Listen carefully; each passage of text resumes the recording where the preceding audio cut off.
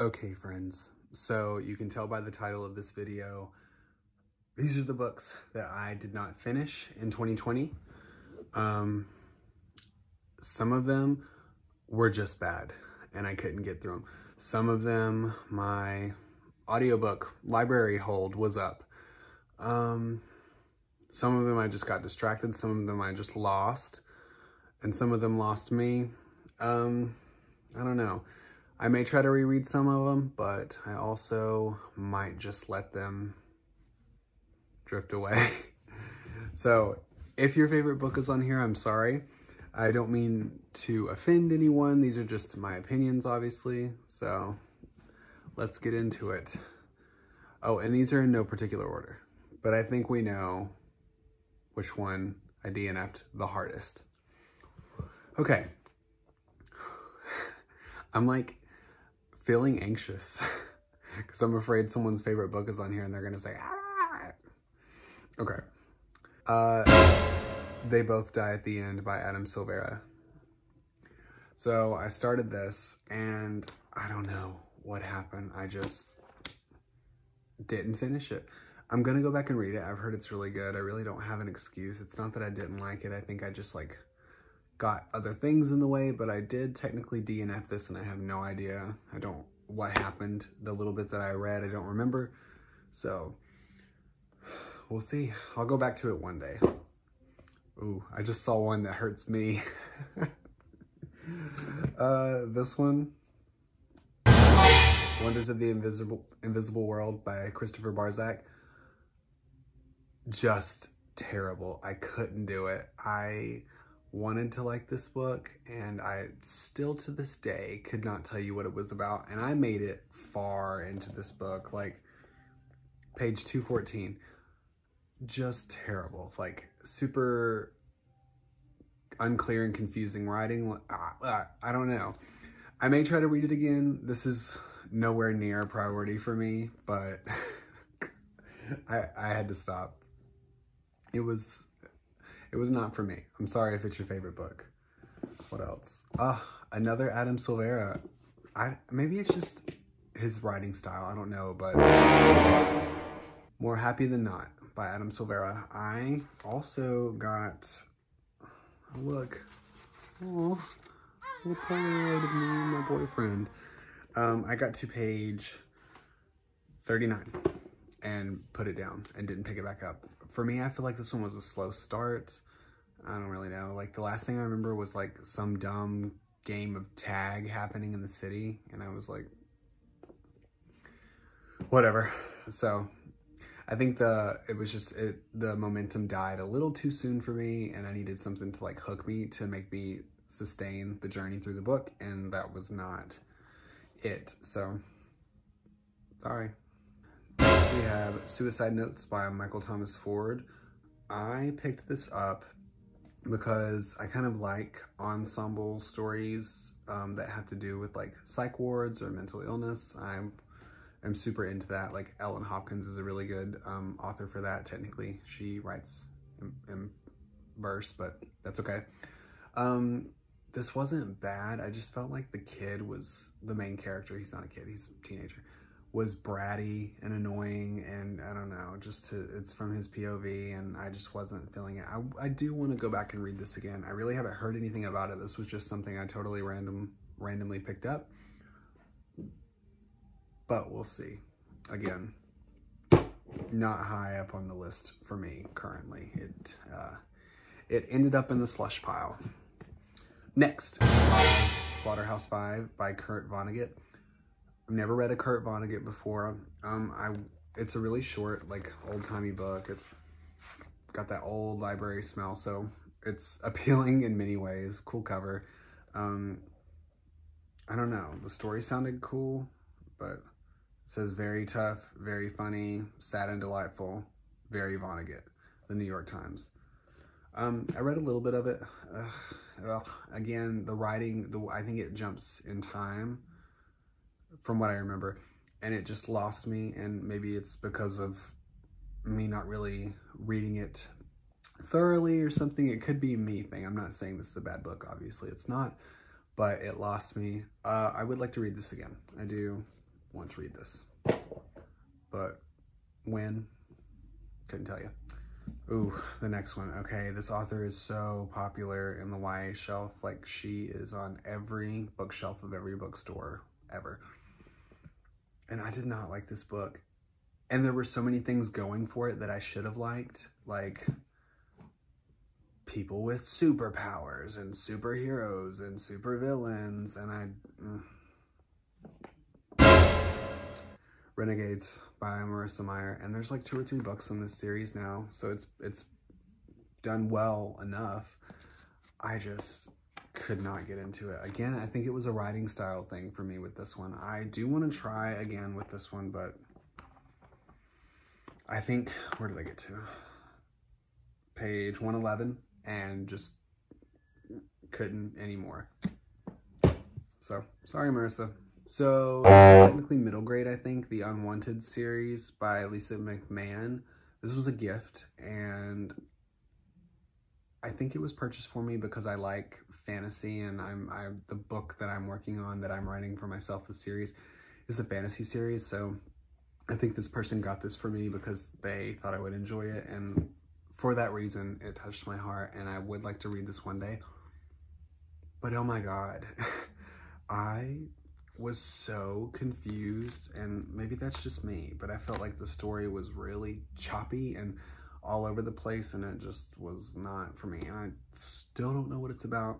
Could be about dragons, like could be about origami birds. I couldn't tell you. Like, that's how lost I was. It's just, I think there were like kids being transported to their death on a school bus, and it's a long series. There's like a ton of books, so I do want to revisit this, but yeah, The Hunger Games meets Harry Potter. I think that's accurate, especially with the title headings. It seems very derivative. Again, sorry if you like this series, but like Home in the Stone Mansion with a little illustration, like it's very Harry Potter of you. Let's see. Ooh, I don't know how to pronounce this name, but it's the Novice series by Taran Matharu. This series. Picked this up, started it. It was okay. It wasn't bad. It just lost me. It's one of those things where, like, this is a super popular series, many books in this series. I would like to reread it again. I don't know. It just didn't do it for me, so I put it down and didn't pick it back up. The last few books are either shameful, seriously upsetting, or I don't know. So this book, The White Fox Chronicles by Gary Paulson.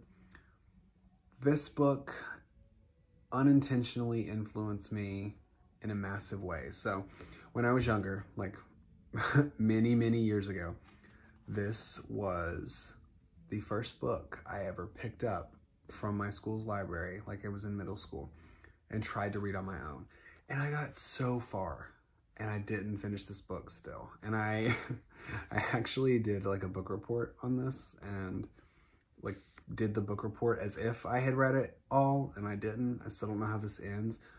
And I have tried so many times since then, since middle school, to reread it and to figure out what happens, because I've always had this book. I got it from middle school, and then like the school year ended and I never took it back to the library and never got called out for not returning it. It's like they just lost track of the book or something. So I've had this whole time. Like, I don't know. I do want to finish it. It's not that it's bad. It's just, and I know it so well, the first part, because I've tried so many times. Like, the main character's name is Cody. His nickname is the White Fox. It's like America in the future, and citizens are in like these prison camps, and he tries to escape and go away. And then there's like someone who's brought to the prison camp that's like a female, and they like fly a plane, and like I've just never finished it. So this is gonna like follow me through the rest of my life until I finish this. This is just like something that haunts me. I'm not upset at this book, I'm upset at myself. Ooh, okay. I have not read this. I have tried, and my last attempt, oh, which Polaroid is this? Look, picture of Austin. What else we got in here? To-do list. I made it all the way to page 83 last time I tried in 2020. I had the audiobook, and the audiobook just ran out, and so I just didn't pick it up. It's really cool. I liked this book. I liked what I read. It's just, for me, without the assistance of the audiobook, I did not want to read this. I feel like the audiobook was done really, really, really well. And so when I get my hands on a copy of the audiobook again from my library, I would like to revisit that and actually finish it. But I don't know. It's a cool book written from the perspective of death. And I imagine someone's gonna die, and it's a very sad book, and people said that it's like changed their lives, and who knows, I could just be holding something that's gonna change my life, and I haven't allowed it to yet. But I have not finished this. I've tried to read it multiple times. No excuses. I will read this. Okay, so this one hurts me personally because it is one of my top 5, maybe even my top 3 favorite movies of all time. And I dote on this movie. I tell everyone, like, watch this movie. Watch this movie. And if you've seen any of my videos in the past, you know what I'm talking about. Cloud Atlas. This is the movie, cast like the movie promo poster. So it's one of those copies of the book. It's by David Mitchell, by the way. But I picked this up, and the first perspective is from like an, not old, he's young in the book. It's from like the 1800s, a British person, and it's just so dry. It's bone dry. It's drier than the Sahara Desert.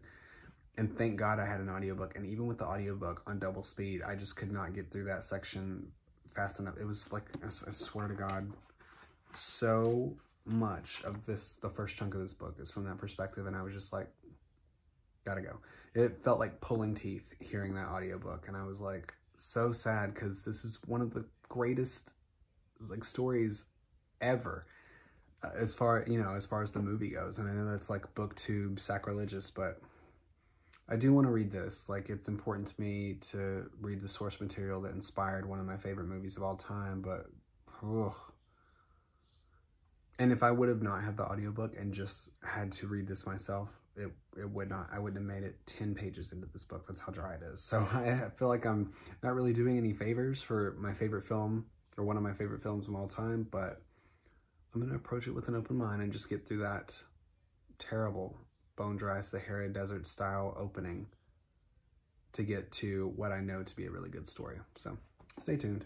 And the last one, no surprises. No surprises. I just, when I see this book, I get filled with rage for no reason. It's, I hope you get this message.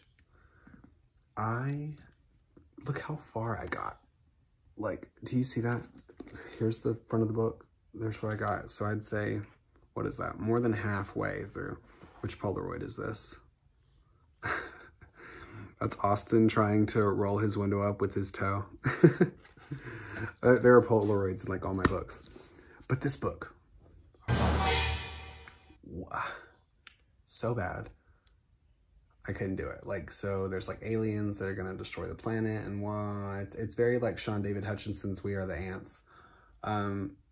Still don't know where this went. I just couldn't do it. It didn't capture me at all.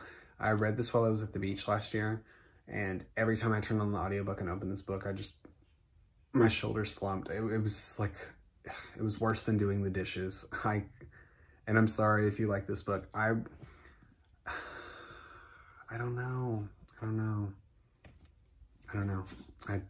if I'm gonna read it again. I see it when I walk by on my shelf, or when anyone asks me, what's that one book that just fills you with rage? It's this book. And it's not anything from the subject matter or anything. It's just, it was so DNFable that I DNF'd the hell out of it. And